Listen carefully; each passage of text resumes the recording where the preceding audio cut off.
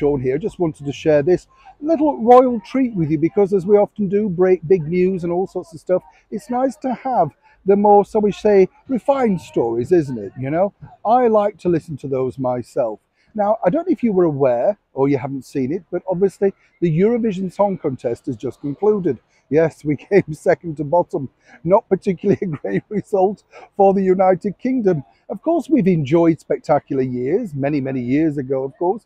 Bucks Fizz, Nikki French with Don't Play That Song Again, a particular favourite of mine. Rock Bottom with Mike Moran and Lindsay DePaul. Sadly, I think we were nearly rock bottom. And Boom Bang Bang with Lulu. Can't forget that, can we?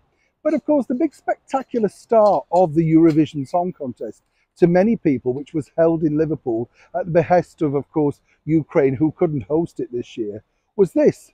That's right, the gorgeous Princess of Wales playing the piano once again. In fact, it was the Song of Ukraine. I thought it was a magnificent performance. Now, this apparently was filmed in the Crimson Ballroom or the Crimson Room out at Windsor Castle in a beautiful Jenny Packham dress. I just thought she looked brilliant. You cannot take a bad picture of this particular lady, can you? Talented, beautiful, and caring too. And I'm not just gushing, you know, you can just tell when you meet these people. Lovely, lovely lady. But what I did find out by talking to a close, very source to the Princess of Wales is not only is she an accomplished pianist, but can play a couple of other instruments too, although she would say not as well.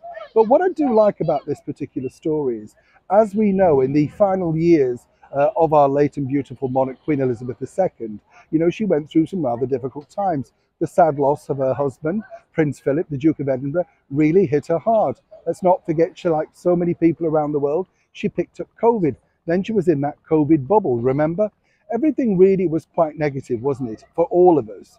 But wasn't it nice, or should I say, isn't it nice to find out that Catherine, who became such a good close companion of the Queen in those final few months, would pop over just to play the piano for the Queen, because the Queen liked music and she liked the tunes that Catherine picked out and played.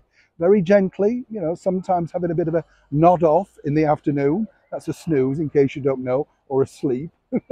These expressions, I have to explain them, you know. And when somebody told me that, I thought it's a really nice, beautiful story, because it's all about really reaching out and looking after people, isn't it? You know, if you're on your own, it can be that phone call, it can be that dedication on the radio that you're listening to. Of course, you know, many people will say that Catherine and the Queen live very privileged lives, and they'd be the first to admit it. But it's the gentle things in life, isn't it, that people reach out to do for each other. Catherine, a busy mum of three, possibly always didn't have the time, but it's something that she wanted to do. And isn't it nice to know that even though she was playing on the world stage at the Eurovision Song Contest, very quietly, succinctly, and without fanfare, she went along to play the piano for Her Majesty the Queen on days when she just simply wanted cheering up. Now, couldn't we all do with a friend like that from time to time? Neil Sean in the very heart of London.